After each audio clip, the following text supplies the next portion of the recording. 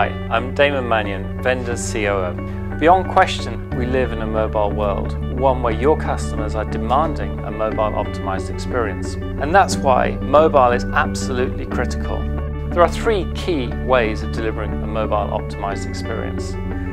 The first is to simply serve the desktop site or do nothing. The second is to have a separate mobile site in place. And the third option is responsive web design.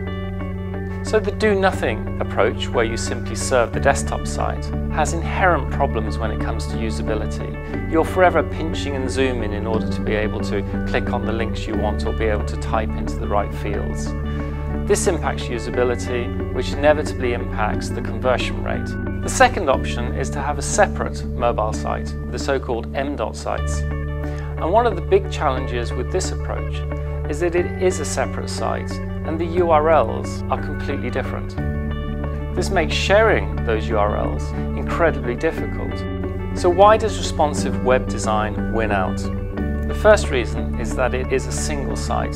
This means it's quicker to initially deploy, it's quicker to do the site build, and it's quicker to perform the ongoing maintenance and enhancements. And as it's a single site, it's much simpler to maintain. This is particularly important for the back-end retail operation teams.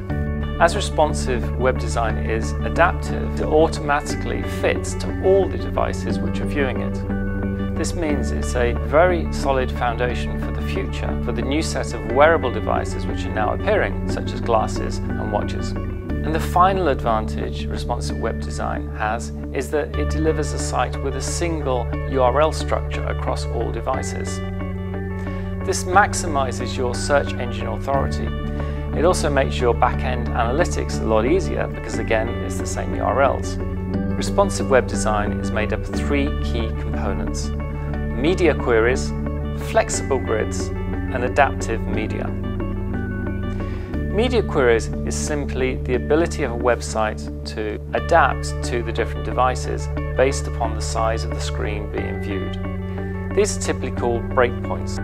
Flexible grids allow the design to stretch in between these distinct breakpoints. Flexible media provides further adaptive optimization to deal with touch or not touch, to deal with image resolution, and finally to make best use of the device features. And this is best illustrated with the new responsive site from Cloggs. You'll see that the basket has changed from an icon to a larger basket. The browse menu bar now has the top level shop navigation items in place. The hero image has completely changed its orientation and layout. And the brand logos have changed from a 2-column grid to an 8-column grid.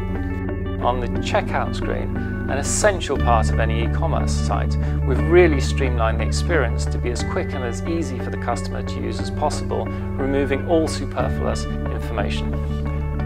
And don't forget emails. Emails also need to be responsive. Around 50% of all emails are now opened on phones. So this is a critical part of your communication strategy which needs to be responsive.